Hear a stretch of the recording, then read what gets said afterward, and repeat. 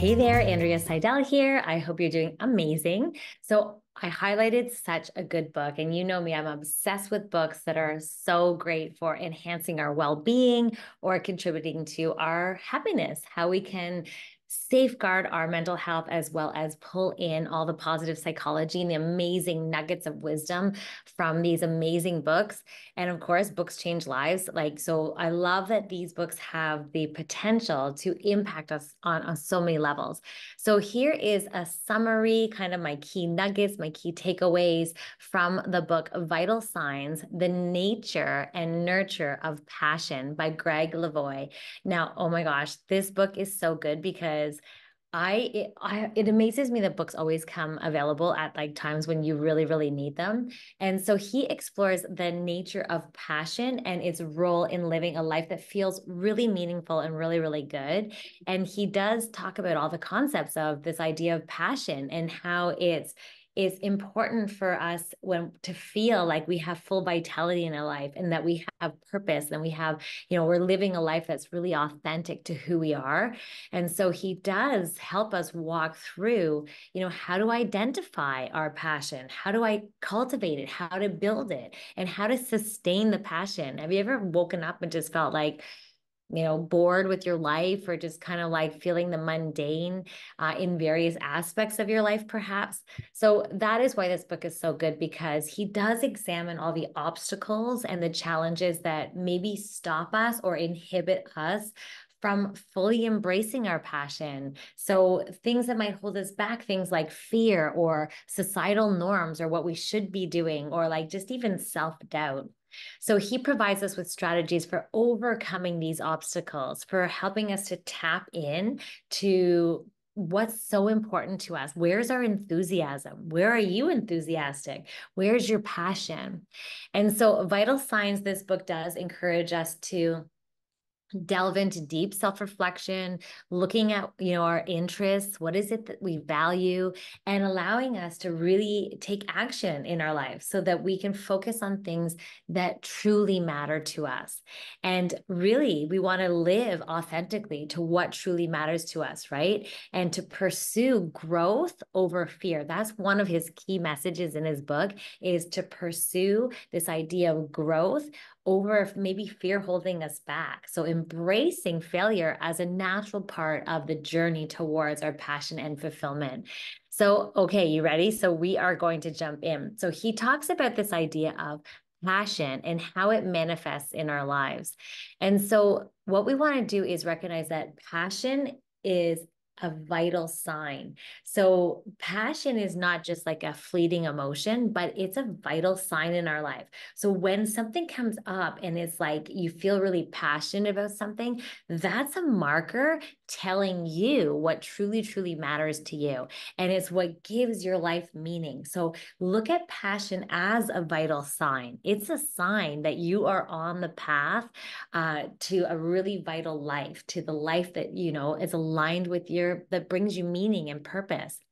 And so he also talks about that discovering your passions it really is important. Like we need to explore and discover your passions, right? By paying attention to all those things that excite you, what energizes you.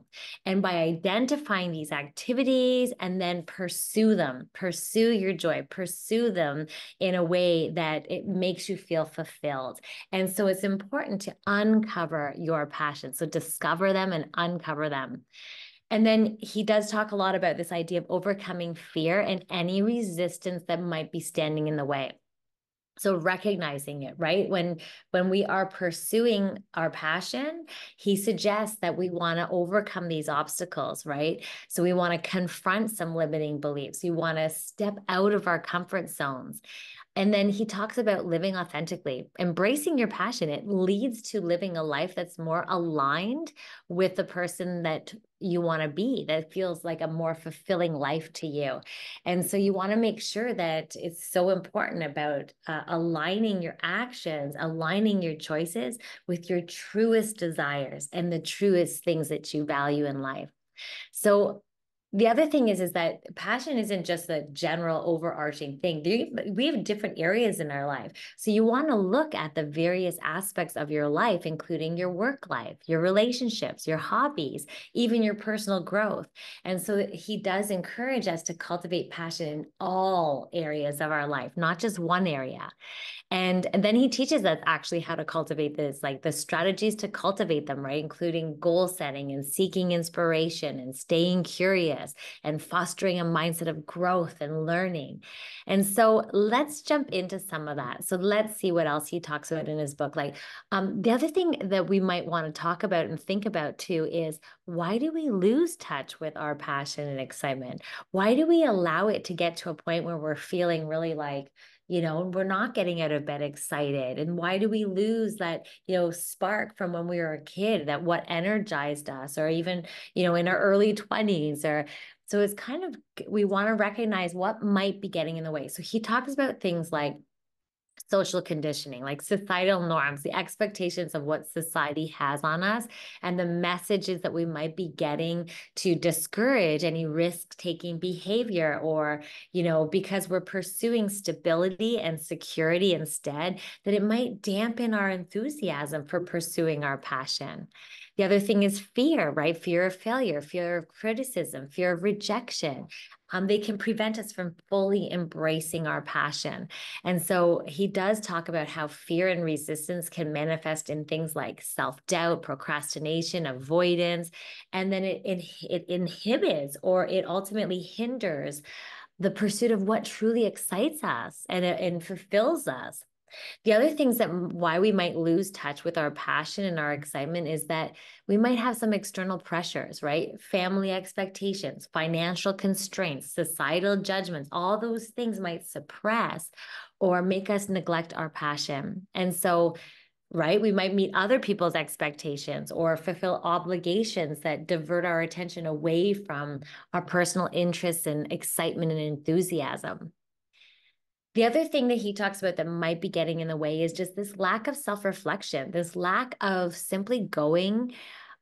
We always go on this autopilot kind of thing. So sometimes we may not take time to really reflect on what truly brings us joy and what truly brings us fulfillment. So he does encourage us to gain this self awareness and introspection, because we might drift away from our passion. We might drift away without even realizing it.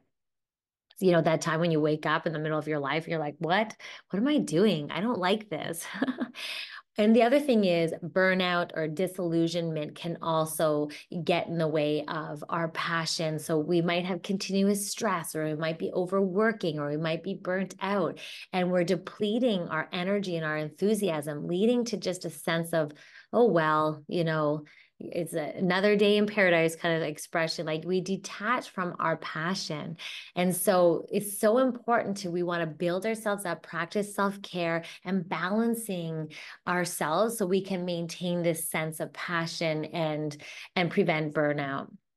The other thing is life transition and massive changes. So, major life transitions like career changes, relationship upheavals, or just personal crisis, they can disrupt us, and they can disrupt us from our sense of identity or our purpose.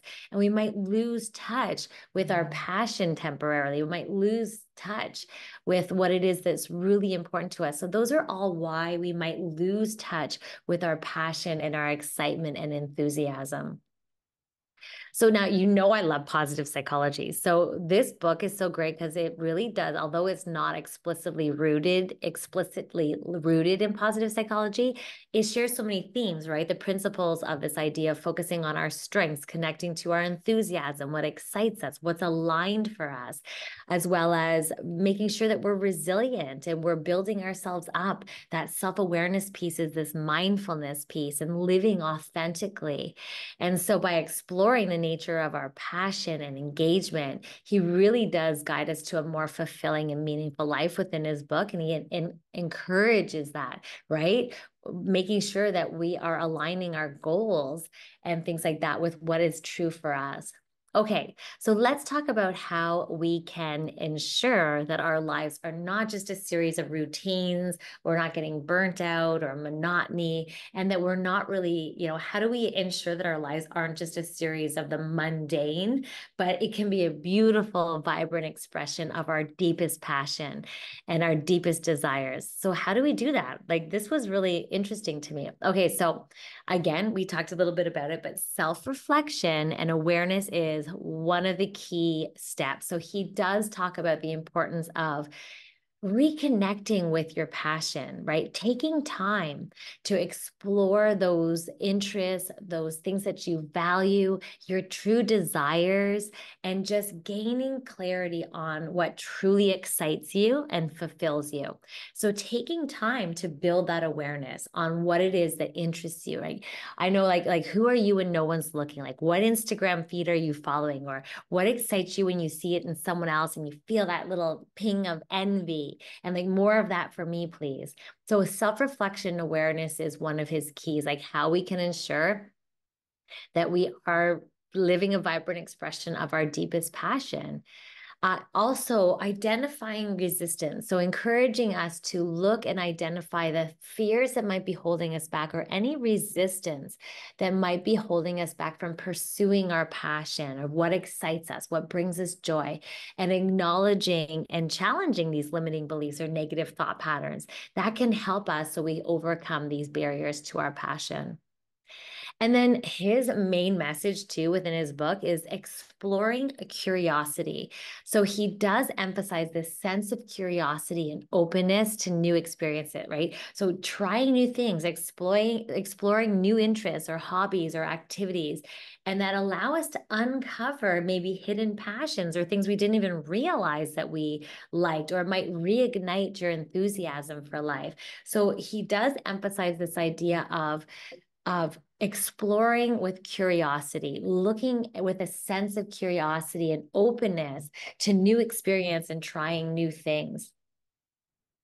He does talk about setting goals as well and taking action, right? So he recommends basically being specific, like and recognizing that just by taking consistent action towards, your passion can really help. He does talk about breaking down your goals into manageable steps and then holding yourself accountable to them, right? So slowly make progress towards rekindling that excitement in your life and rekindling that motivation. And so by setting goals, it's like, you miss the days that you were running a lot. And so like, okay, like let's break down that and slowly like put that into our life and take action towards it. So maybe you start by going power walking, for 10 minutes every day. Maybe you build up so you kind of break your goals down into manageable steps and then holding yourself accountable so that you can make progress towards rekindling that excitement. So also, I love this part. So finding inspiration. So he talks all about this idea of seeking out inspiration from the world around you. So getting curious, yes, he talks about that a lot, but also looking for various sources of inspiration. So maybe it's books, maybe it's podcasts, maybe it's getting out into nature and observing like what other passionate individuals are doing and exploring like what uplifts you, what is a stimulating experience for you, or like what can help reignite your enthusiasm, reignite your creativity. It's like, oh, I like that, or oh, I get really excited about that, and so it's really just finding inspiration. I always say sometimes, like, we might scroll through Instagram or we might be on social media and use that as an amazing tool of almost like investigation. It's like, ooh, I like that, like more of that for me, or I want to travel and do that, or ooh, that retreat sounds really exciting, or, so the idea is that really seeking out inspiration from a variety or various sources can really help us to reignite our enthusiasm. He does talk about cultivating resilience, right? So he acknowledges that we want to rekindle our passion, right? Sometimes we might have setbacks, sometimes we might have challenges. So he does encourage us to cultivate resilience and perseverance. And he talks about recognizing that, you know what? it is going to take patience. And, sometimes we want to view obstacles as opportunities for growth. And he talks about how keep thinking as it as you're learning and, and see opportunities of challenge, not for reasons to give up, but to keep moving forward. And he talks about this idea of deliberate practice and how it takes hours and hours of learning and growth. And so we can recognize that sometimes by pursuing our passion, we do need to have this resilient mindset or the grit and perseverance that we talk about in positive psychology. And then that, yeah, it's going to take, 10,000 hours putting in the time and effort towards the things that we're very passionate about, right? And so view those obstacles and challenges as growth, right? Rather gathering information, right? But not reasons to give up on our passion. So he does talk about this whole concept and common theme in his book of embracing authenticity.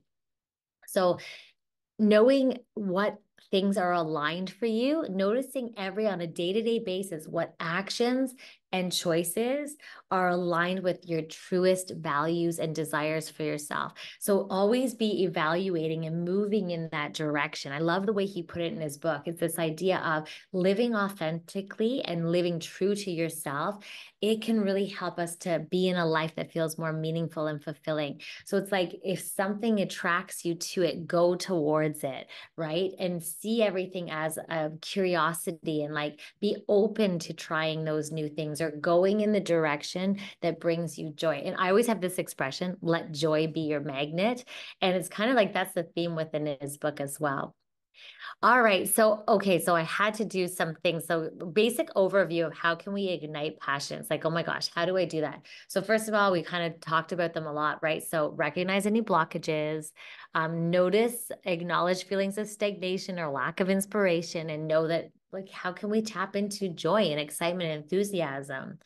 And then identify the cause, right? Look for those blockages. Where is it? Is it fear? Is it doubt? Is it monotony? Have you been doing the same thing over and over again? Is it societal norms, external pressure, that kind of thing holding you back? And then also to explore your passions, really reflect on those activities that bring you joy, that make you feel like you're in alignment with purpose, that spark enthusiasm in you. So exploring your passions. And then obviously challenge those limiting beliefs or those negative thoughts, replace them with empowering thoughts and affirmations. And then the goals, set those meaningful goals, break passions into achievable steps. So if you're passionate about going on a retreat, well, what are all the action steps that can help you, execute that and make that happen?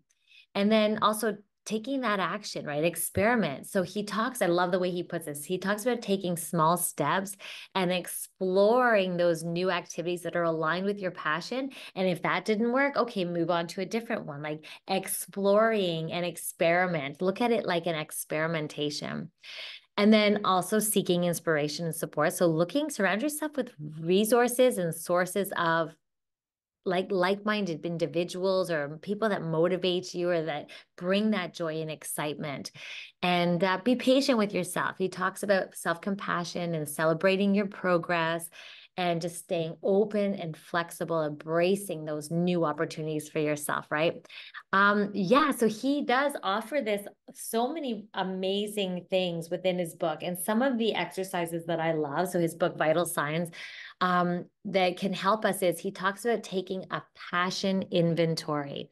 So this is cool. This is something you can do right away. So reflect on past experiences that have brought you joy, listing your passions and listing those passions that you might want to explore further. So take an inventory of those things and experiences that have brought you joy and list them, start a list, and then explore those further. See how you can start integrating them back into your life.